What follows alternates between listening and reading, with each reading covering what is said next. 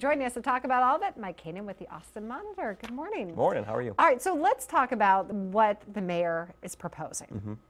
$720 million to deal with, well, not deal with, focus on set of corridors in and around downtown. The idea being to sort of fix what's on the ground to the fullest extent possible. All right, and what does that buy you with that money? You know, it buys you a series of work on these roads, some sidewalk and bicycle infrastructure, but not nearly as much as I think the bicycle and sidewalk folks would like. To do that full sort of layout, you'd have to do they want $410 million worth of bike and sidewalk projects. They were a little disappointed last week when they saw that the $720 million didn't include all of the project that they had suggested. And on top of that, we're also talking about rail again. All right, so what is the rail topic? It's about $400 million for a 5-mile stretch or so of a line that would go down Lamar-Guadalupe, the Lamar-Guadalupe corridor, which had been, of course, a point of contention over the last 2014 bond.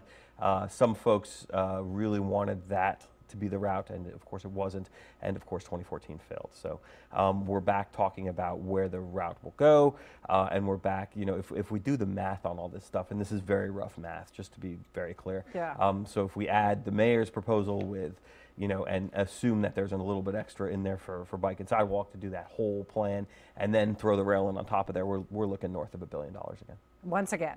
And the thing with this rail line, the people who lived far north Austin, south, they were the ones who were voting against it because they were saying, how is that going to relieve my commute? So are they hoping by tacking on this $700+ million bond proposal to improve the roads, that would in turn make people more inclined to want the rail? You know, I don't know that they know.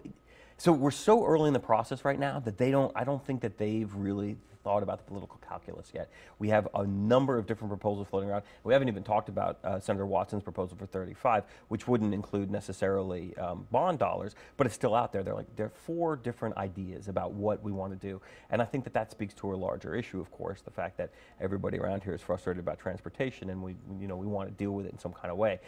But, you know, in terms of the calculus about what's going to go on the bond, you know, we haven't gotten there yet, which is, and we should point out, we are extremely late in the year to be having this conversation. Typically, as we reported this morning, this stuff happens over 18 months, and instead this year we're looking at it about over 4.